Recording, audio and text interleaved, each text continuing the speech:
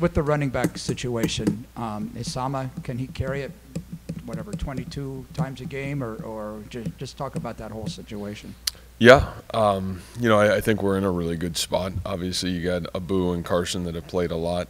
Feel really good about where those guys are, and opportunities now and in the future will only continue to pour into everybody else that's either here or coming here. So, no, I think we feel really good about where that running back room looks going into the bowl game for sure. So you don't change your offense or anything? I mean, No. just No. bring in some snow and. No, yeah, we'd like some snow. That'd be good. Yeah, right.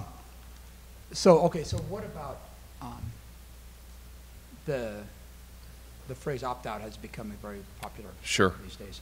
What do you know so far about your Iowa State situation? Yeah, I mean, everybody that can practice has practiced so far. I think really probably the only guy that's in that mode is TJ, and we really even haven't got into those conversations yet. I think at the point in time when we need to, we will. And again, I think we got to do and protect the guys that we need to protect for themselves and their future. But as of right now, the positive is everybody's practiced, everybody's been practicing, and any time we have to have a conversation like that, we'll do that more closer to the game time. What about, so you've not had that talk with TJ? We have not. No. Would he be the only one? He'd be the only one. Yes.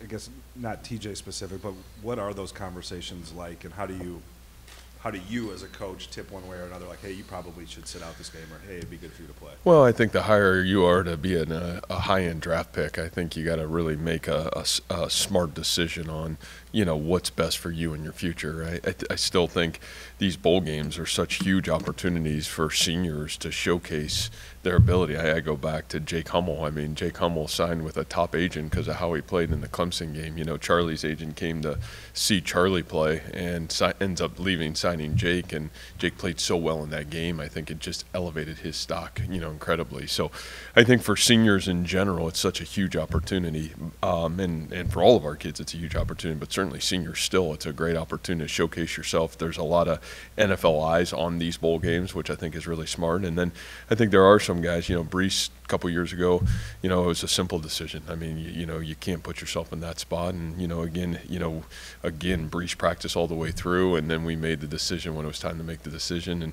I think TJ's really probably close to that. I think, again, what's the player want to do, what's the family want to do, and then we're going to support whatever's best for our players. So, I think it's a whole person and a whole, entity decision. And the great thing is we got great kids that really want to play. Sometimes you got to be the one to tell them, hey, listen, this is probably not in your best interest.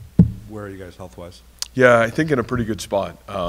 Really what our whole mission the last 2 weeks since we played, we really tried to put in 3 weeks, I guess, is put our focus on one of them was getting healthy. I think just, the length of the season, really where we were after trying to get ourselves healthy. We practiced last week, Thursday, Friday, Saturday. We're going to practice this week. We practiced this morning, and we'll practice again Saturday.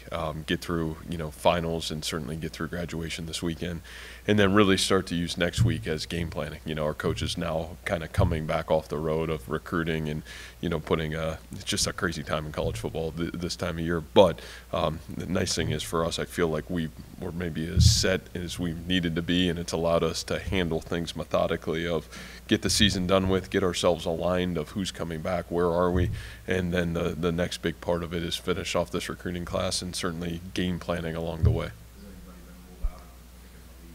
Yeah, I still think Malik's got a real chance to play. Again, that was a forearm deal. He was out of practice today.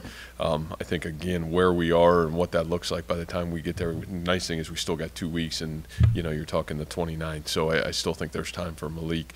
But, I would say he's 50-50 in the game. But, the way he's trending right now, I think we're all pretty excited about where he's got the ability to be, hopefully, for that game. Matt, we all saw what Rocco did in terms of stats, numbers. What did he do to build the trust with his receivers before he took his first snap as a starter that impressed you the most?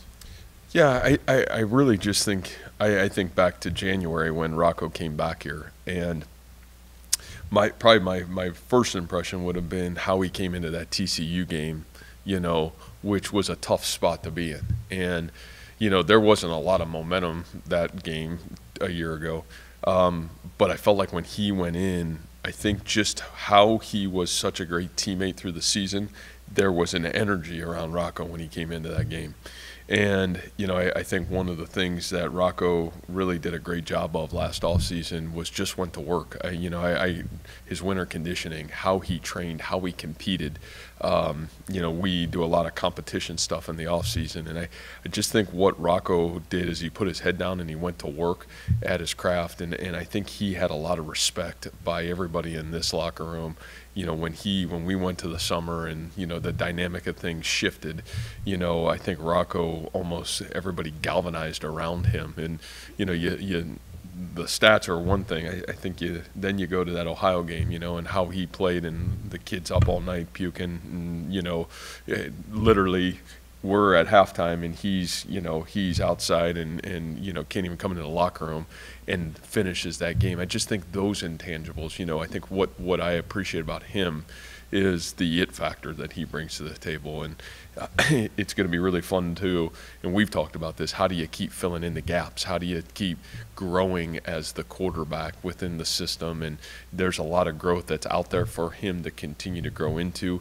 But I think the human being, and I know I've said this, when you compare him and Brock, what are some of the things that are similar?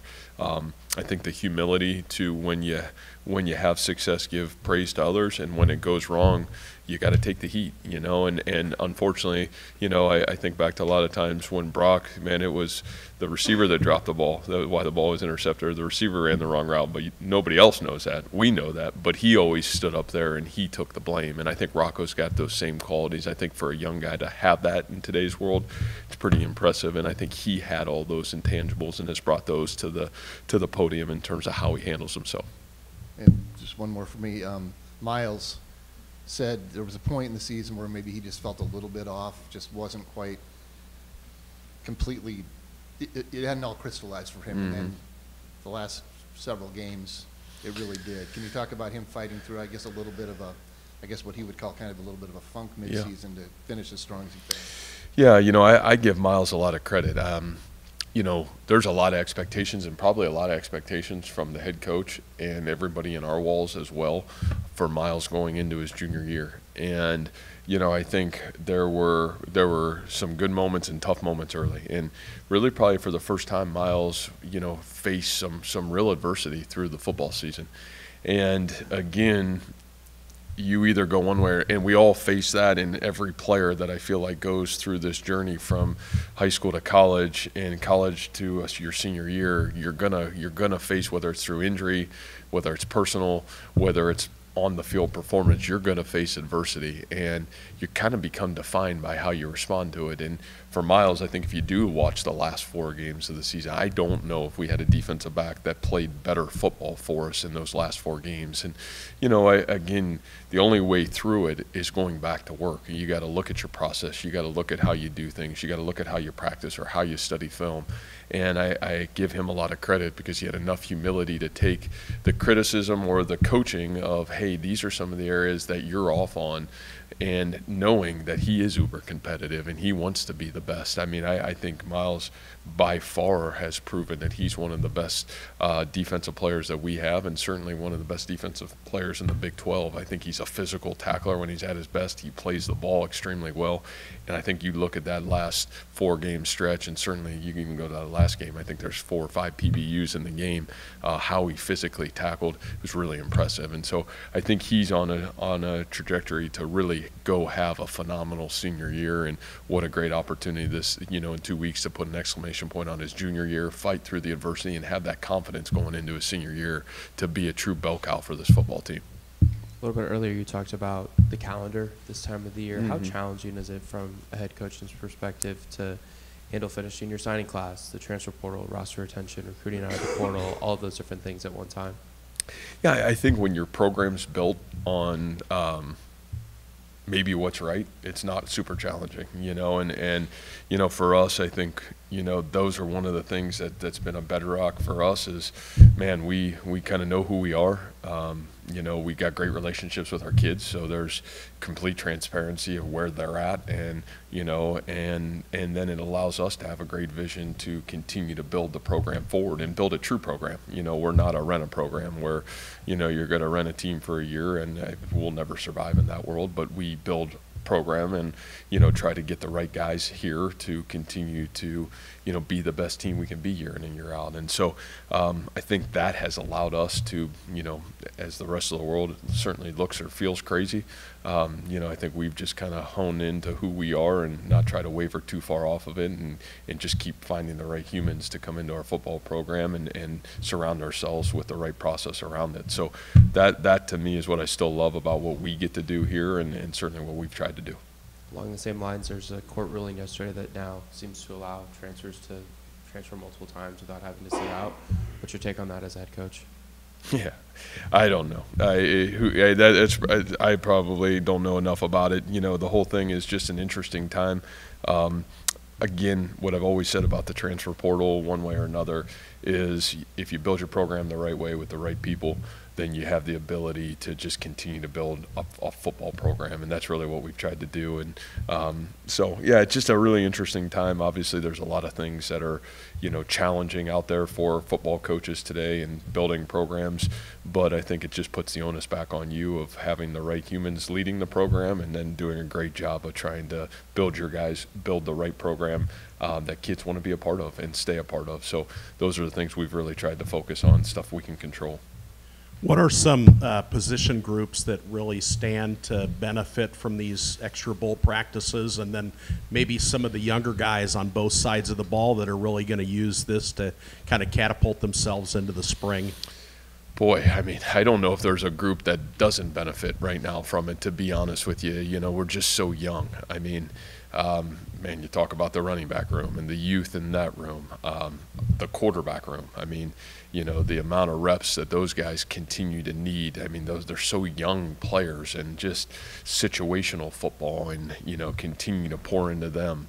The offensive line, I think that group, there's a lot of young, really talented young players in that group that from our veteran guys that we have to, certainly our young guys, there's just enough reps with Coach Clanton and the time and the energy that those guys can have practicing football. The wide receiver room, I still think there's a lot of youth in there. You talk about a guy like Benny Nagoye, and you talk about, Jamaica Parks and those guys who have flashed great talent, and, for those guys to get great reps. The D-line room, I mean, all those guys are coming back. They're young puppies that are, from Dom Orange to J.R. Singleton, and Joey Peterson. Those guys need reps to continue to grow forward, and, it's been fun. Samuel Same is a talented young guy that has continued to flash through these bowl practices. Linebacker, all those guys are young pups, you look at what those guys have done, and those guys need constant reps. I think we'll be sprinting the spring practice with that group. And then the secondary, as you said, you've had some guys dinged up, but a lot of those guys have gotten some playing time. And, you talk about J-Mo and Tayshawn James and Cam Smith, those freshmen, all those guys have been critical because they played critical roles of our team having success. Drew Surges, but they're young puppies. They need reps and they need to continue to grow. And so I just think you look collectively at our football team, and, it's hard to replicate football, right? Basketball, you can play 5-on-5 and go play basketball all year, but football, you only really get better by playing football. And, I think this time has allowed us to really get good fundamental work with all of our position coaches, and then to prep for an opponent. Again, I think you'll see a lot of guys preparing to play, whether it be on special teams or offense or defense in this game, and, continuing that focus and use it as an exclamation point for certainly 2023 and a springboard, hopefully, as we get ourselves into the off season of 2024. But, we haven't flinched from how valuable this time can be just because we're such a young football team. And I think the thing that's been exciting is our kids have looked forward to practicing. They can't wait to go to practice, and that part about it too is really rewarding. And I think sometimes the younger you are, the more you look forward to practice, and our group certainly has that kind of energy around it right now. You've praised this young talent from fall camp. Has that group kind of performed up to your expectations, or have they maybe even taken it a step further and kind of surpassed what you thought that they could do? Yeah, and I don't know what that number looks like of the amount of freshmen played, and maybe you guys do, but I know that we wouldn't have won football games had that group not been ready to play. I mean, the amount of young guys that have stepped in and played critical moments for us. I mean, and I'm just talking about, you're talking about Cam Smith and what that guy did for us on special teams. You talk about Tayshaun James. I mean, the play he makes against Oklahoma State and in our nickel package on third down. If he doesn't make that play, we don't win the football game. You talk about Jamo's play at BYU and stepping in the way he played against K-State.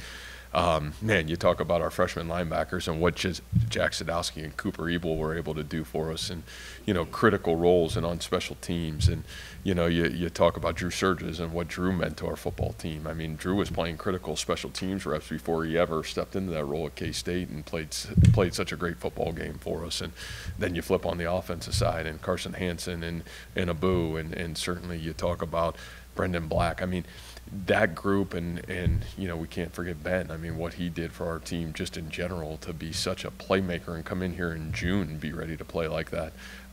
Yeah, it's remarkable. I mean, I've never seen anything like it. I think a lot of credit to those young men. A lot of credit to our coaching staff. And you got to remember, that's a group that was put together through, it wasn't like the perfect season a year ago. There was adversity, and it wasn't certainly our finest season coming off of. So to be able to recruit a group of guys like that stand for what this program has stood for, and then be ready to play, I think it's remarkable. And so we're certainly appreciative of each and every one of those young men. The bowl game not only provides extra practices, but also a stage for some young guys to step up. What does that do for someone that may be a contributor, young guy, to be able to get out there and make some plays? Yeah, again, just a game, being able to play another football game and be able to play, obviously this game has meaning to it. It's a great bowl game. It's going to be a great crowd. It's going to be, a great dynamic around the game.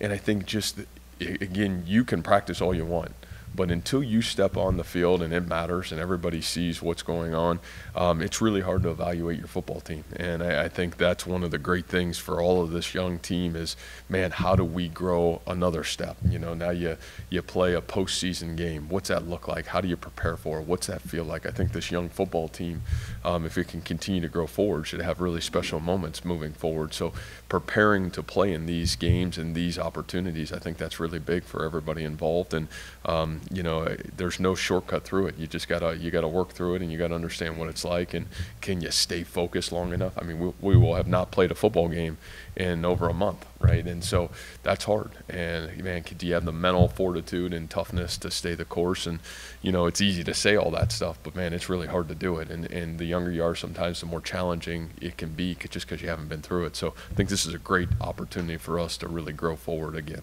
Matt, when we were able to Zoom with you a couple of weeks ago, you were drawing some parallels between 2017's Liberty Bowl team and this one, and that young team potentially building to the start of an era for Iowa State football. Have you had a chance to reflect on maybe how true anymore, on how true that might be?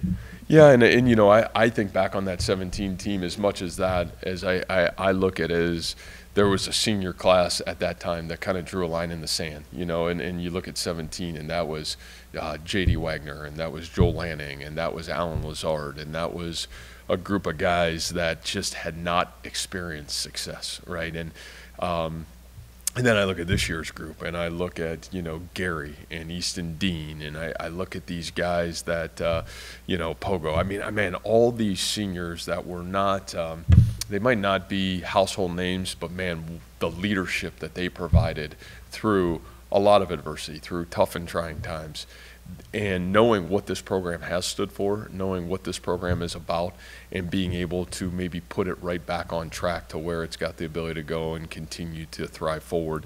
That is what I think the greatest parallel is. And so even the energy and the excitement about man, a bowl game and going to play and finishing the season the right way. I think those things are, it's got to start at the top. You know, as talented as you want to be, young, when you haven't been through these things or you haven't experienced this, I think, geez, almost half our roster, just because we're so young, hasn't really experienced this moment. And so, you know, I think they look to these veteran guys and their leadership along the way, and they've been remarkable. So I think that's the joy that I see that has a great parallel. And, you know, this senior class has drawn a line in the sand and had provided incredible leadership through, you know, tough and trying times. And that part is remarkable. And I think there's no greater joy and excitement for me to be able to go play another football game with this team. That's right. During this era, the evolution in the role of a director of player personnel or director of football operations seems to have kind of blown up. How important is it to have a strong understanding of player personnel, all those different kind of things that go on in your program? Yeah, I mean, it's huge. And you know, Derek's back there, but it gives me a chance to brag about him a little bit. But I think the biggest thing that I would just say is, again, that role's great as long as it's aligned to the vision of the program. You know, unfortunately, a lot of people want to make their own name on, you know, recruiting, and that's what happens in recruiting, right? All these coaches, you're 247 and your rivals and everybody, that used to be how you got jobs in college, right? Because people like you said you were good recruiters, right? That, which you don't really know. And the reality of it is, I'm not being mean about that. I'm just saying, like, everybody used to use that as a platform to get jobs, which was really hard, because the reality of it is, are you aligned to the vision of the program? And is everybody working together to do a great job of building the team the right way, right? That's the key to success. And, you know, we're fortunate. Derek's been here. He's been here longer than I have, right? And in terms of the program and, you know, how do you build the right humans and what does it take to win at Iowa State? And then you got to have coaches that believe in that, so they're not kind of rogue trying to do their own thing. And, you know, we're fortunate that our alignment, that's always been right here. You know, we've always been able to have great humans that have been aligned to the vision and, you know, go into recruiting or, you know, going into any process and saying, man, these are our kind of people. This is what it's going to take to be successful here. It may be different school X, Y, and Z, but at our place, this is what it's got to look like.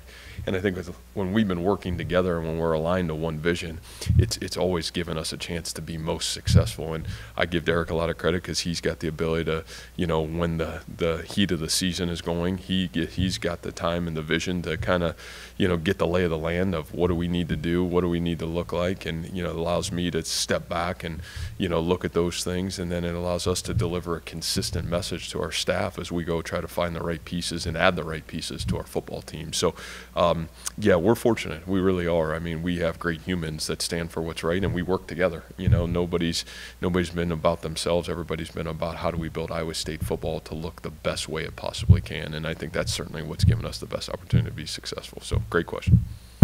All right, guys, thank you.